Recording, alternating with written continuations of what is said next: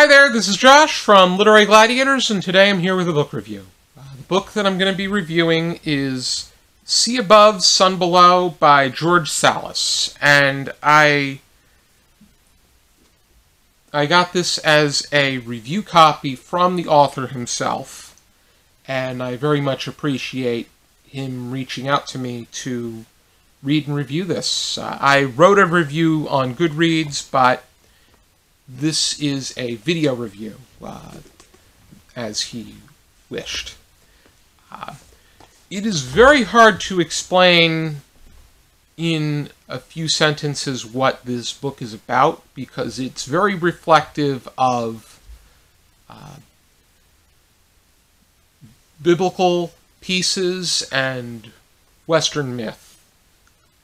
But some of the stories include Adam and his skydiving team, which includes Charlie, Daniel the Fly, Irene, who Daniel the Fly and Irene have feelings for one another, and Reginald, who is the obnoxious and abrasive trainer.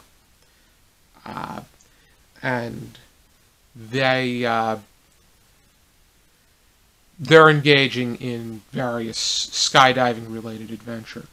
There is Adam and his partner, Evelyn, Isaac and his hardships at school, and how he interacts with an older man in his neighborhood, being with his mother and his father being absent.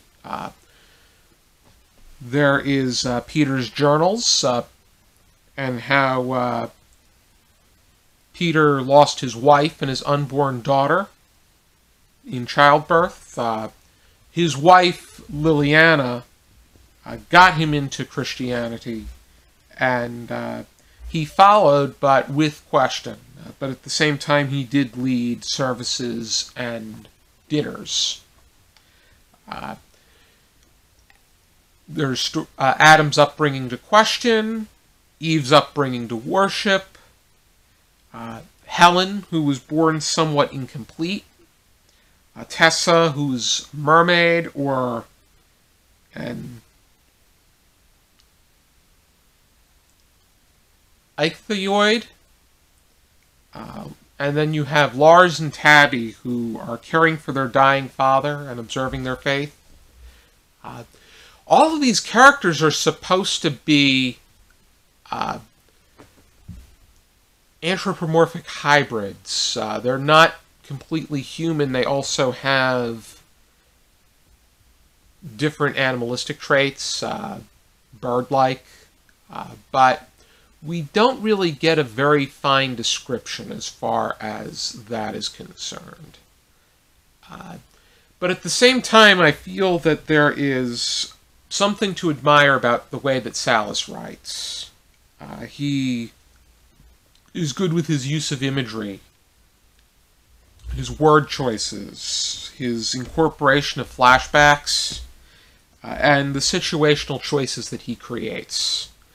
I do think that it would have been beneficial if I came into this having read the Bible in just about its entirety. That's something I want to accomplish, because I want to be able to get a good grasp of probably the most noteworthy and recognizable book in the entire world. But I also think that a lot of literature alludes to the Bible. A lot of it stems back from it. But the stories do stand on their own, but they do connect the characters that they're dealing with. You will find some connections throughout the piece. But I will say that there is a certain audience for this work. This is not for everyone. There is a great sense of pretension, but it does what it can to incorporate contemporary aspects.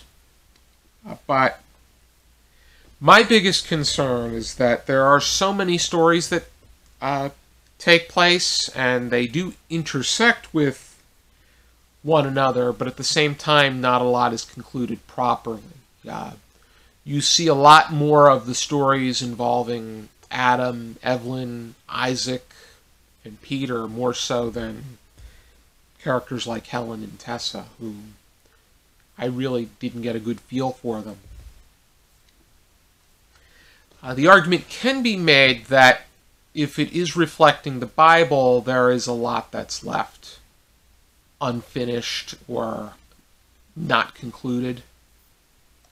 But regardless, I was left dissatisfied.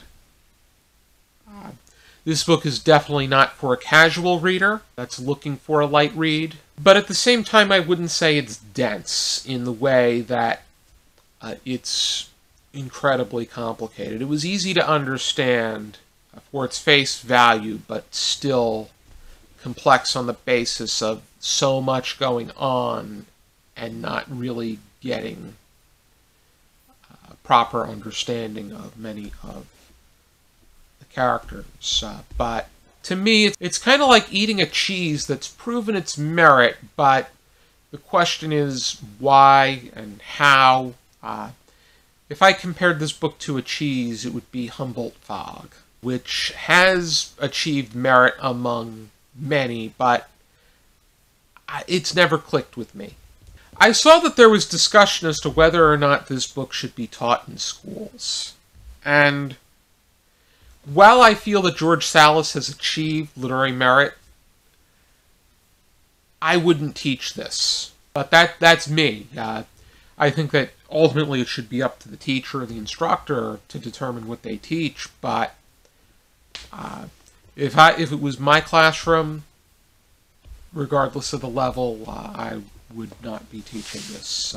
But ultimately, I gave Sea Above, Sun Below 3 stars out of 5. It has a certain audience. It's very well written. I was engaged in the stories in their own separate pieces, but the lack of closure and the use of characters in certain situations left me confused. So I just thought this book was, ultimately, I just felt this was okay. Thank you for tuning into this video. I hope you check out some more videos from our channel. If you like what you see, please subscribe. And if you really like what you see, please support us on our Patreon. For the money that we make will allow us to provide you, the viewer, with even more great content. For now, keep reading.